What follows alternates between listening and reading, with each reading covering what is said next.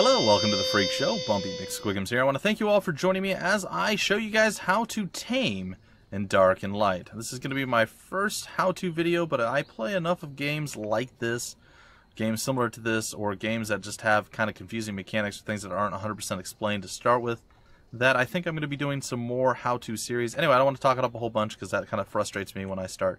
Anyway, how to tame in Dark and Light. So there's a few things that you're going to need. You're going to need to be able to go into your skills, and you need to have your ranged crafting at least up to rank 2.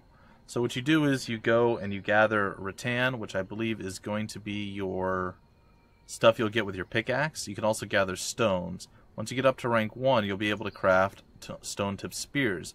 So you'll craft those. They're a bit expensive with 8 wood, 12 of the twine, and 2 stone. But you can craft a bunch of those up until you eventually can get yourself up to rank 2, which will allow you to get the wood bow, the stone-tipped arrows, and the stone hook arrows. Now the stone hook arrows are the ones you're going to need. So essentially what you're going to need to do is get to that point. So that's like your starting point. The next point you need to get to is you need to go into your skills, and you need to go to taming. And to get your taming up, you'll have to craft those hook arrows. They say rope harpoons, but it's the hook arrows. And then craft taming knowledge materials. You can't really do that stuff. So essentially you're going to go and you're going to up this skill by crafting the arrows you're going to need. And you need to actually get to rank 1. Once you get to rank 1, you can get a feeding trough. Once you get the feeding trough, you're pretty much set at that point to do your taming. So essentially, how do you do the stuff? You get to the skill level. I'm just going to type in ARR right here. And then you need 2 hay or straw, 2 twine, and 1 stone to craft some arrows. So I'm going to just craft a few here. I have a bunch on me. Already we have 20. I'm going to craft this up to, let's say, to 30. Okay, so that's also raising your ranged skill at this point. So then you go over to the stone hooked arrow, and you need to have charcoal. So you need to burn wood on a fire. You need to have twine, which you can get from your pickaxe, and I'll show you guys how to do that. You need to have the stone-tipped arrows first, and then you need to have some of the magical shards available. So, how do you get twine and wood and all that stuff? I'm going to bring up my thing. You look at the bottom of the screen, and I'm going to hit 3. That's my stone pickaxe. You go over to any tree-type thing, and you hit it, and you're going to get twine, as you see there. And twine is going to be a big part of it. You also get a little bit of wood, and then you'll break your stone pickaxe because you're a terrible human person like I am, and it's just glorious and great and all that stuff. Okay. Pull out our pickaxe again, a little bit more twine. Again, if you switch to the axe, which is what I just did there, you get wood, and that's pretty much the stuff that you're going to need. To get stone, obviously you hit the stone mines here, or the stone nodes. You want to use your axe because you'll get stone. If you use your pickaxe, which I'm switching to now, you'll get sulfur. So you want to get the stone, you want to get the twine and the wood. And if you need magic stuff, you're going to bring out your sorcerer's staff. You'll be able to get that pretty early on. You want to use your draining spell. And you'll go to, trees are usually more abundant than stone, and you'll just go and you'll hold your mouse button looking at it, and you'll pull out some of the raw resources plus magic shards, and then it'll dissolve. It's a pretty cool little thing. I like it a lot, actually. I really like the way the crafting is. Okay, so those are the things that you need. So we've crafted a few of the arrows. We're going to go ARR again. We're going to craft some of these stone hook arrows right now.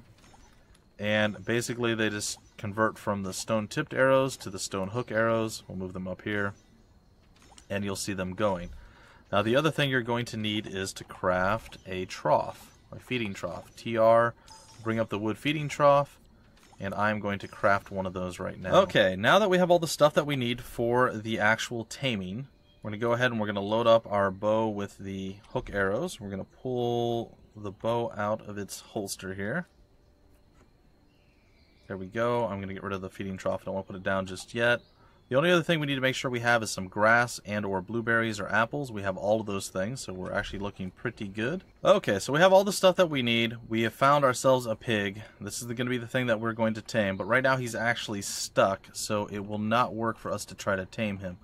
So what I'm going to do is, hopefully, carefully, I'm going to suck this tree away with the magical spells of awesomeness, which isn't working. We're going to try again. Okay, he's free, he's angry. Anyway, we want to run outside of town. We're going to switch over and pull out pull out our hook arrows here. So he's angry. I'm going to lead him over this way. It's a little bit further away than I need to, but I want to make sure that we have room to maneuver and we can actually tame him. So I'm going to kind of bring him out into the open here. Oh, he's lost interest. So let's get him interested again. Alright, so basically you shoot these rope arrows and then you pin them to the ground, and this is how you do the taming. It's kind of an interesting game mechanic. I gotta say I like it. And right now I am pretty tanky. He will hurt me some, but not a tremendous amount. So I'm just going to keep pinning him in over and over. And he's going to keep charging away and in and out and over again. I'm hoping he doesn't aggro my animals that are all over there, because they will aggro. I don't have them on like passive or docile or anything like that. Alright, so he's down. So essentially you need to have enough hooks in him that he'll actually go down.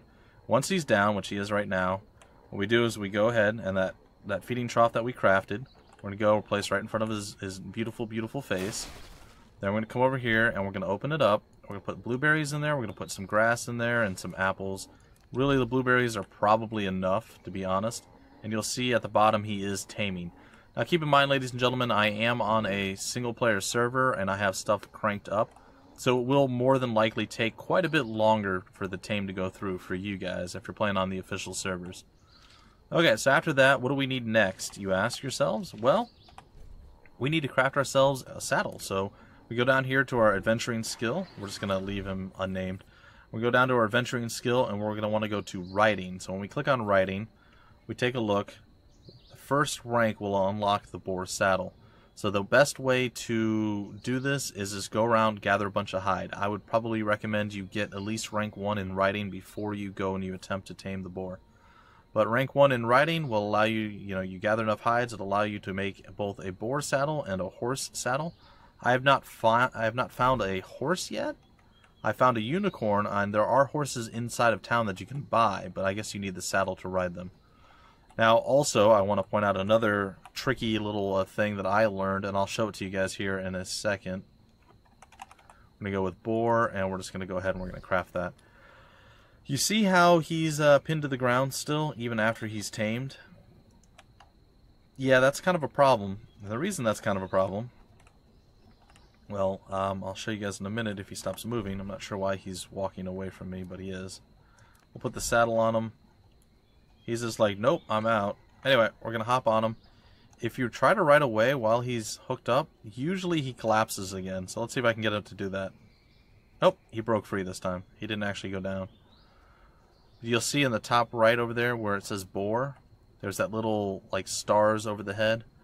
That's actually his like torpor or his like consciousness. So if you had enough tethered to him and you try to run away, you could knock him down again. So just be careful, maybe wait out the tethers before you try to leave with it. Alright, ladies and gentlemen, that's how you tame in Dark and Light, and this is my first how-to video, so if you guys have any suggestions on what I could do better, what I could do less of, more of, did I go into enough detail, did I not go into enough detail, did I ramble a bit too much, like let me know what you guys thought of the video, and I do plan to do more because there are several games that have weird or different or unique mechanics that you might not inherently know how to do something in, like taming in Dark and Light, for instance, especially if you played something like Ark where you punch stuff to death. I tried that myself. That was not how it worked. Anyway, yeah, I plan to do several more how-to videos, and I would like to do them the best possible way. So let me know what you thought. Let me know if there's any way I can improve, and I guess I'll see you guys in the next how-to. Until then, my name's Bumpy McSquigums. Thank you so much for stopping by the Freak Show, and I will see you later.